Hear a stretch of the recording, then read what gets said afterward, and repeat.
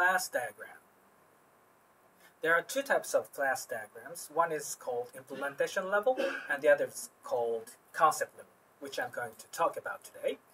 For example, there is a customer and an order, and the customer will have a name as a property and also an email address as a property.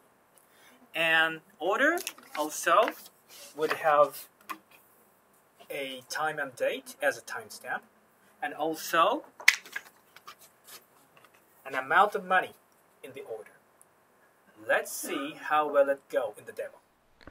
Open a class diagram and add a class. To add a class, you can click this class icon or just double-click in Asta to add a class. Enter class name customer and press this diamond button to add attribute or property. Name and again email.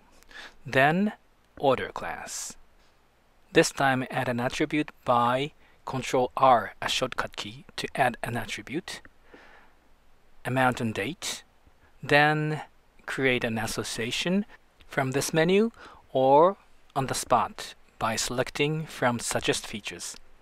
Association, then add a name of the association as place so that you can read customer, places, and order.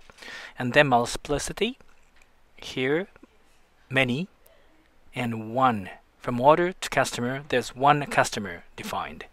There's an undo button here so that you can go every command you made backwards or redo to go forward.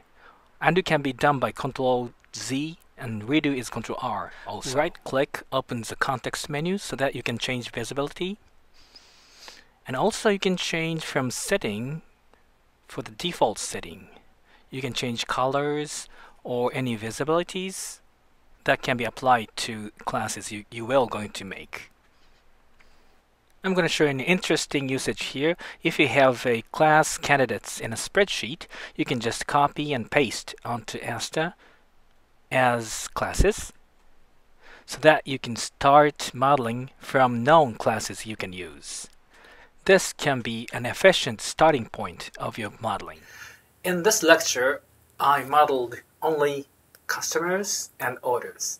But in real world, we need products which are included in an order.